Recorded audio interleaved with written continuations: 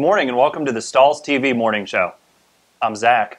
I'm Courtney. And I'm Josh, and today we're in our CAD Lab studio broadcasting for you live. We appreciate all of you that take time to join the Stahls TV Morning Show.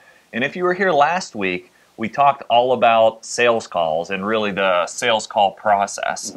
And that brought about a natural progression into our topic to get today, which is all about samples.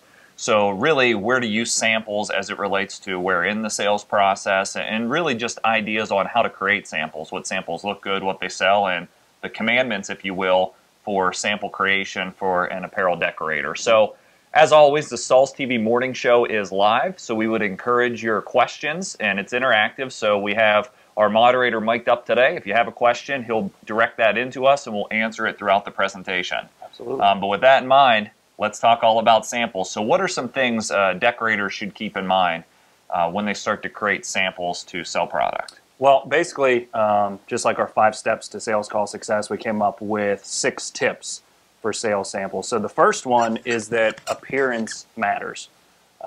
Seems kind of obvious, but some people don't take the time to consider that your sample is actually representing your business. So the quality of the sample is representing the quality of the work that the customer can expect from their order. Yeah, so this isn't a situation where we should take our ruined garments or our garments that are slightly crooked and say, oh, I'll use that as a sample because obviously it reflects our work. So it sounds basic, but I can't tell you how many times I've seen a sample and even something that somebody would wear out that represents their company that doesn't really reflect the quality that they're capable of. Yeah, absolutely. It's a big problem. Good, good. Courtney, you're one of our marketing experts on here. So as far as target marketing, we know that's obviously important. So when we come to samples, it shouldn't be any differently, correct? Correct, yeah. I think you need to look at how targeted you want your samples to be, but definitely having some form of a target, whether it's creating one specific for that customer where you're actually using their logo. Okay. That's one way to target it to where it's super hyper-targeted. Those, of course, you want to keep for your high-level clients or the ones that you think are worth spending the time and the money to create a designated sample towards. And then, of course, having just a generic targeted sample set, which is one I'm a big fan of personally. One for schools, one for dance teams, one for corporate companies, different markets like that where you can show them different options. Okay, so specifically as you're creating your samples, just as you would create a marketing campaign to attract, let's say, sports related customers, we would create a sports set, if you will, where when we're interacting with sports type clientele, we would show them different looks for jerseys and numbering and different styles that appeal to sports. From a targeting perspective, I know that typically if you can show a customer's logo on the actual sample you're presenting to them, which is possible with heat printing, you can do that on a sales call. It's very much more likely to lead to a conversion. Yeah, I think it does. It helps people visualize. I'm one of those people who kind of need to see it to believe it. You can show me somebody else's logo and say this is the finish that you're going to get, but until I see my logo there, it's a big help for me. It helps people close me on stuff when they show me my logo on stuff. Yeah, and definitely don't show the competitor's logo. Right. So, it's not as big of a deal in high school athletics as it is really in the corporate world. If you're selling to a corporate client and if it's Ford and you go in with a sample of the Chevy logo, obviously that's a big no-no. Right. Right? Or if it's WVU and you go in with an Oklahoma State logo, definitely a big no-no this week, right? This week. All right. Yeah. Sorry, a little shot there. So, so I have so far 6 tips for sales sample success. Appearance matters. Yep. Target your samples and show the customer's logo. The next point I have here is simplify choice. Who wants to talk a little bit about that? I can start, and then you guys can definitely jump in. So when it comes to simplifying choice, it's basically don't go in and say, here's these 20 different garment styles that you can choose from, because there's a thing that Ted constantly writes about on his blog that's called the paradox of choice. So you have so many choices that we end up not making a choice. So then we'll set a follow-up sales call to narrow it down from 20 to 5, and then narrow it down from 5 to 2. It's just adding steps in the process. So if we go in with what is a good, better, best option, it makes the customer's decision a lot easier. And actually, if you think about it, you're going to be deciding good, better, best on the garment. You'll be deciding good, better, best on the logo, good, better, best on the finish. So it can still get into a lot of choices. So going in with a recommendation that is targeted to the market, and that has been successful for other customers is extremely helpful. Yeah, let's talk a little bit. I want to dive in a little deeper there about, so you have garment, you have finish, and you have logo, to name a quick 3. So 3 times 3 times 3, because you can quickly end up with 27 different choices, even with just operating good, better, best. So do you think there's a logical progression that we should take customers through, or should we show finished choices? So there's literally 3 choices. This garment comes with this finish and this style. How do we work that? I think you can do it both ways, but I think actually going back to sales call success, I think a really good qualifying process is important to where we ask a lot of questions on the front end that lead us to where we want to go with the customer, and then we come back with the finishes and all of that kind of decided for them to where they're really only choosing from 3 different things. Obviously, if a customer says, well, I want that finish on that garment, we can do that. But if we do really good qualifying questions with what they're trying to achieve, like what are the important parts of the logo, or what is color important to you, or is the performance of the garment or the item that you're selling important, we can kind of narrow down and only give them 3 options total. Good, good. I get it. So we could tie up a lot of time in sample creation as we start to strategically think about customers, but we'll probably have a higher conversion ratio and it'll be worth the time. The other option is, as you're creating these samples, obviously you want to catalog them some way. Right. So when you walk in, you can potentially reuse these samples, especially when it's not logo specific. Yep. Okay, so appearance matters, target your sample, simplify choice. And I have improve opportunity as point number 4, and this really deals with showing complementary items. You want to speak a little bit to that? Yeah, so Zach talked a little bit about good, better, best, which is a good strategy, but I think a lot of people take that and then try to show them too many products. So being able to narrow down your choice to a package option, or items that kind of work together and show their products that way. So in my opinion, the best way to kind of increase an opportunity or the overall sale price of the customer is to actually package together items. So a t-shirt, a hoodie, a jacket, pants, maybe a bag, and show those all with that same logo, whether you're going to show their logo or just a generic one, and hopefully be able to drive up the sale by showing all of your capabilities, which is definitely possible with heat printing. Good. And so no matter where in the process you are, whether it's a customer coming into your store to look at your display or you're going out to them, having those different types of items. One single consumer can only buy so many t-shirts on an order. Typically it's going to be 1, maybe 2, you know, if there's different colorways, but showing shorts and pants and bags and hats and just expanding the selection. It's kind of like, do you want fries with that? After you close that initial opportunity, would you want to pair some pants, or would you want to pair a hat or a bag with that sale? So just including that in your sample process. The next point I have, point number 5 in our 6 tips for sales sample success, is preserve cost. Talk to us a little bit about what a virtual sample is and how a customer should utilize those. Yeah, absolutely. So a virtual sample is something that can come in really handy early in the sales process when you don't necessarily know which way they're going to go on your good, better, best, or maybe you are starting with 6 or 12 choices. It's really easy to use a software like CADWorksLive.com Designer, or even a CorelDRAW or Illustrator, whatever graphic software you're using, to lay the logo on top of the shirt. And I know you had some tips for where to find some of those we things do this to build that sample. Pretty often here. We build sample sets and things that the different sales reps can use, and we'll actually go on the apparel sites. So some sites like Sanmar, Alpha Broder, Boxercraft, they all have model shots, and some of them, even like Sanmar, will have flat shots of the garment that you can actually save down to your desktop as maybe the item number, the color of the shirt, and then import them in to your design software to be able to add the logos directly on it. And then it creates as close to a realistic sample as you can get, so they can really envision their logo on that shirt at a low cost. Good. And we have all types of tutorials on CADWorks Live on Stahls TV that show you specifically how to create these virtual samples, but it goes as far as incorporating textures and styles into the design to be able to apply that onto the garment. And a lot of times you can download these images, whether it's a sleeve print, a back print, whatever it might be. Yeah, and one of the other really good ways to do a virtual sample, now this would be extremely early in the sales process, almost just to develop the interest, is to take a picture of every item order that you have and get that on your Facebook page, which serves as a virtual sample as well for other customers to come in and see the type of work that you're doing. That's a good point. Once again, targeting by market, creating folders or slideshows specific for sports clients, dancewear clients, whatever it might be, and then cataloging your photos and samples in that way. Yep. Good. Okay, so preserve cost, use virtual samples if you're not using them already. It's a great way.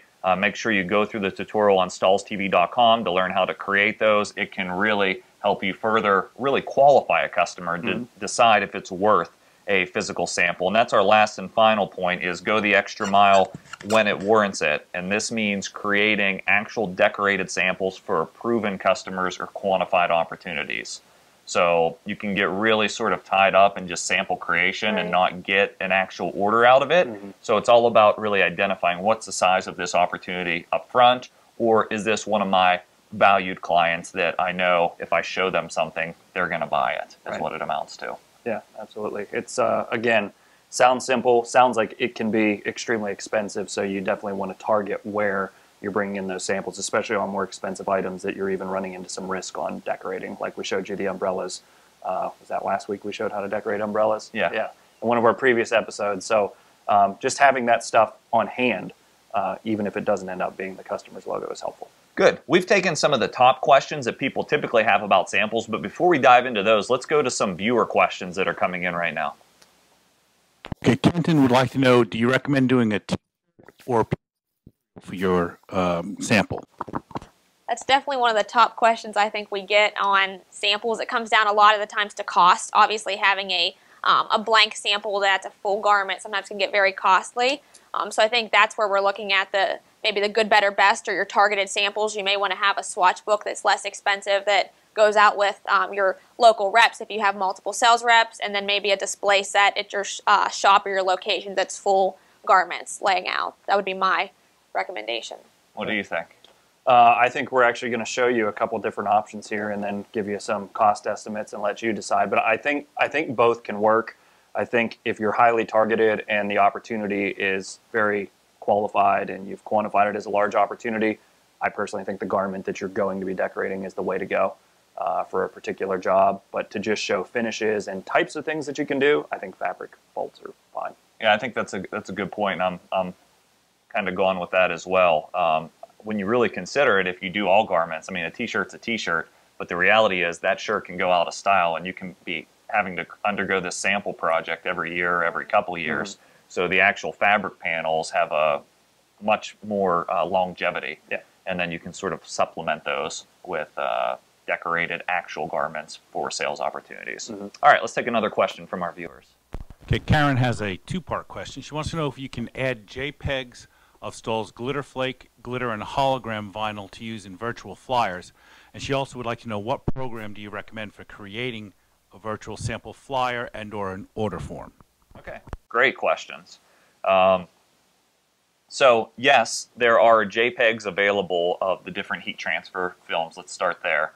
So we've emailed the glitter flake JPEGs out to folks before. Soon we'll be adding a resource section to Stahls TV. So as our producer here is keeping notes, we'll want to add the note to add color swatches that are downloadable in all the heat transfer films. We can certainly do that. And just including a little square sometime of color choice is easier than having to add it to the design. Yeah. And then the second part of the question was creating an actual flyer or brochure. If you're not a designer, this may be a pretty archaic way to do it, but it's a way I'm good at, is actually creating it within the context of a PowerPoint slide. It gives you some basic tools and backgrounds and layouts, and then you can actually export that as a PDF to email it to your customer and build your pricing components and all of that. Yeah, one other way, depending on the way that you're decorating, if you're using Transfer Express transfers, they actually have a tool built into their website. It's their Easy View Designer. You can load garments into that, put your graphics onto it, and export as a PDF actually with all of the order information and the ability to take an order, I believe, on that, using that tool. So if you're using Transfer Express transfers, their Easy View Designer helps you do that. Good, good. I think we got all parts of that question, hopefully. Let's take another one from our viewers if there's any more. There's a comment first from Kimberly. She just says that she loves the concept of virtual samples, and in her understanding of it, sales is a marathon, especially if you're working with a corporate client. You just need to stick with it, and obviously the rewards will come. But Kenton is now asking kind of a follow-up, what would be the easiest way to make that sales flyer that you were talking about? Good.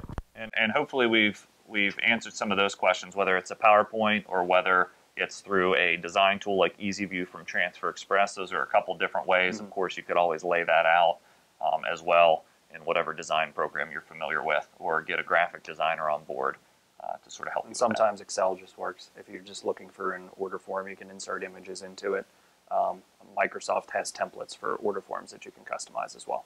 Good. So a lot of content to cover today. So I think I'm going to come back to some of our top questions since we had some good ones from the audience. And let's step over to the heat press and show some ideas specifically for creating one style of sample that you may want to utilize in your business. Great.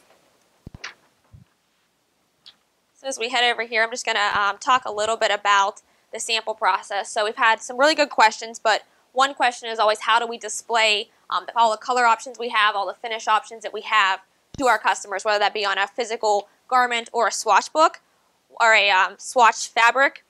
One way that I've found that is useful is to be able to take the colors that you've chosen from maybe a swatch book. So I've actually gotten a color swatch chart here from Stahls. It's just the glitter flake colors. It has about 40 different shades, but when I'm deciding on what product I want to use, I want to select colors that I either want to stock in my shop or that I think are going to sell well, so I don't have to keep 40 different colors on hand or have a short turn time. So I'm going to load my garment on and show kind of how to display this for either a sales sample or a display sample that works. Just load my garment onto the heat press. Then I'm going to lay out my design. So we talked a lot about displaying designs by target market. This could be an example for maybe a dance school, laying out that design. And then if I want to choose a few different shades they can select from in my targeted sample, I can do so. Good. This is a great way. So these color swatch booklets you can request from Stahls.com. We're going to pair the glitter flake design with the glitter flake swatches. And to Courtney's point, she's just going to lay out some of the top colors that you may want to offer in your shop, whether, top sellers, silver, gold, pink, and then any school colors or team colors in your area, and then always a pop of fluorescence, right? Yeah, always a pop of fluorescence. You always want to keep your market in mind. So if you're selling to local schools, of course, you're going to put your school shades on the garment. I'm going to sell to the dance school, so I want to put a couple of my fluorescent shades. And these are just the colors specifically that I'm going to stock. And these will allow me to do the quick turn time, but I'm going to save these swatches off to the side, put them back together, and save them maybe as a premium option or just for additional colors if somebody asks for a specific color at glitter flake. I'm going to apply this for the recommended application at 320 for 10 seconds. And you can lay out your swatches however you really like, whether that's in a unique pattern or just kind of in a block style the way I've done it there. So I'll peel back the carrier. The swatches traditionally have a carrier on them as well if you're using one of the CAD-CUT products. Go ahead and get those off there. If you don't have nails to peel back the carrier, since they're a little bit tight, you can always use an easy weeder or a pair of tweezers if you have them near your heat press.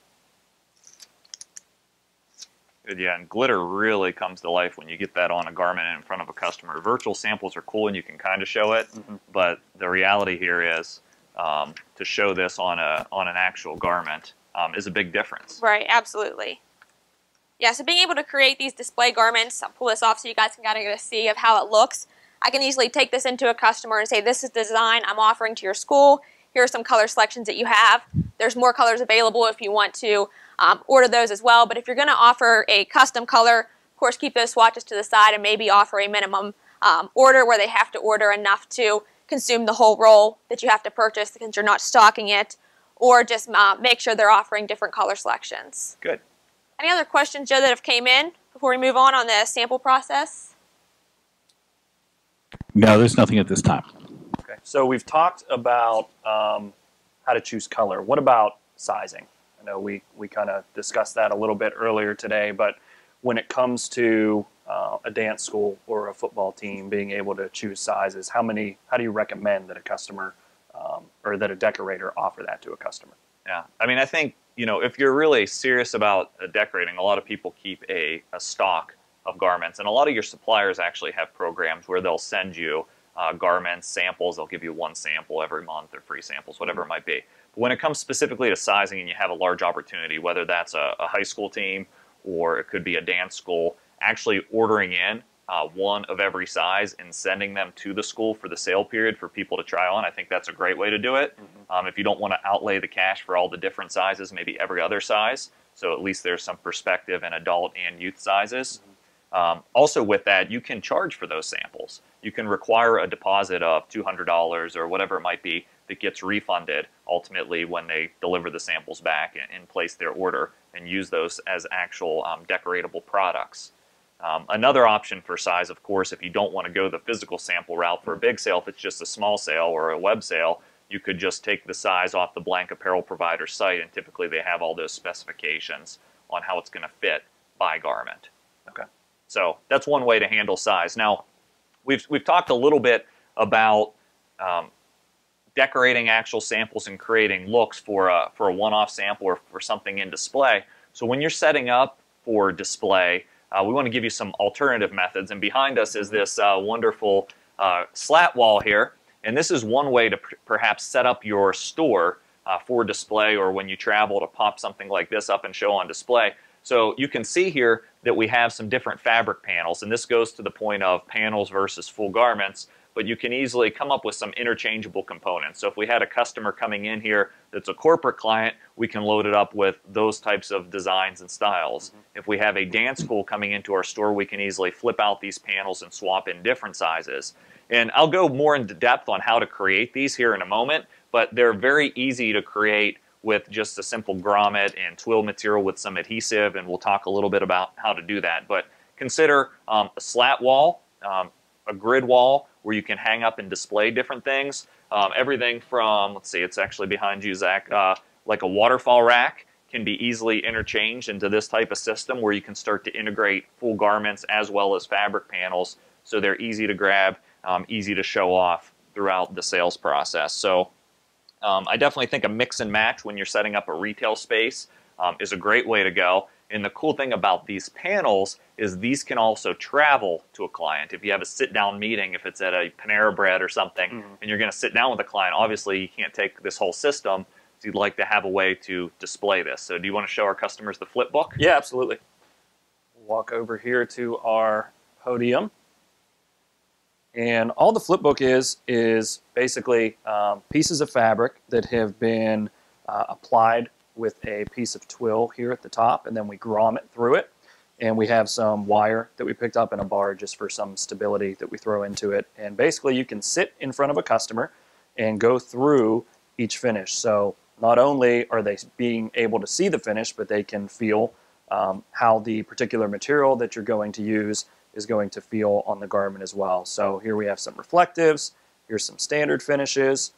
One tip, as much as you try and remember the products that you decorate with, maybe 3-6 months from now, you may forget what this is. So a handy tip is to just get some labeling software and throw labels on the backs of your samples to where you remember what it is.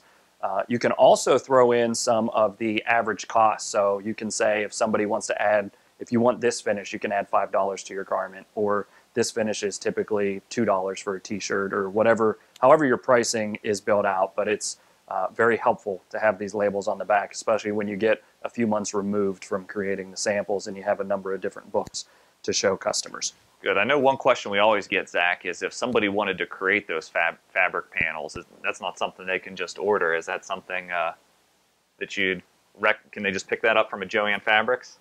You can buy a bolt of fabric and a pair of like crafting scissors and get a nice finish around the outside and cut all the way around, whether it's felt or polyester fabric or whatever it is that you want to be applying to. But yeah, you can walk into Joann's or any other craft store and pick up bolts of fabric that are t-shirt material, that are performance material, whatever it is that you're going to be applying to.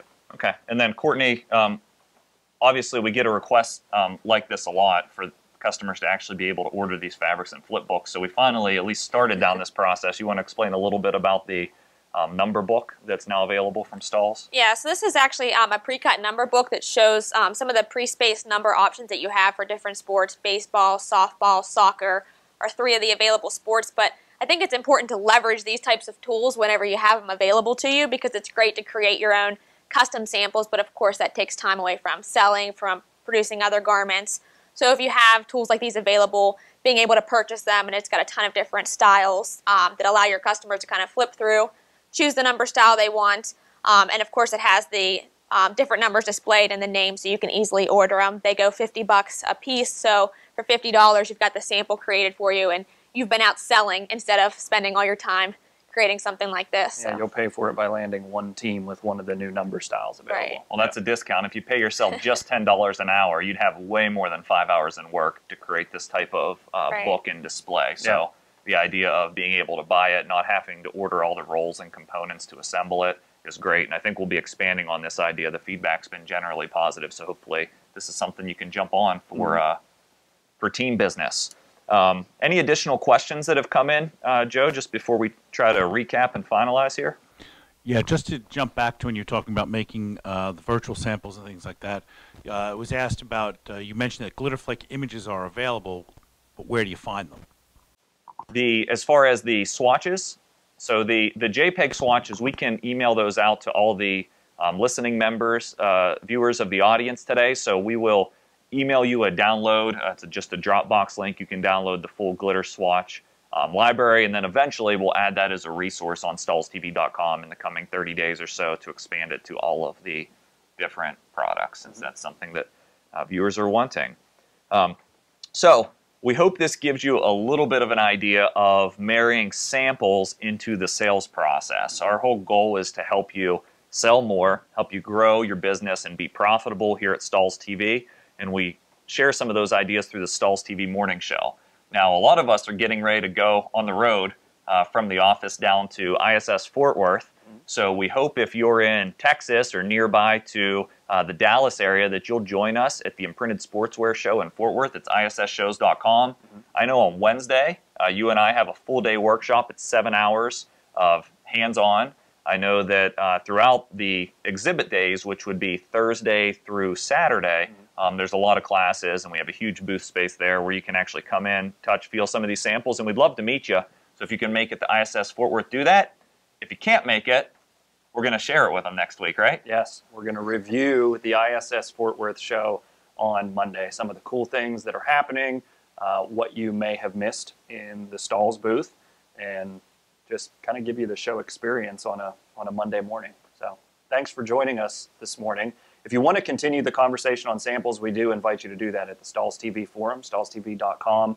There's a forum section, I believe it's in the top right-hand corner of the page. So we invite you to continue the conversation there. So I'm Zach. I'm Courtney. And I'm Josh, and thanks for watching the Stahls TV Morning Show.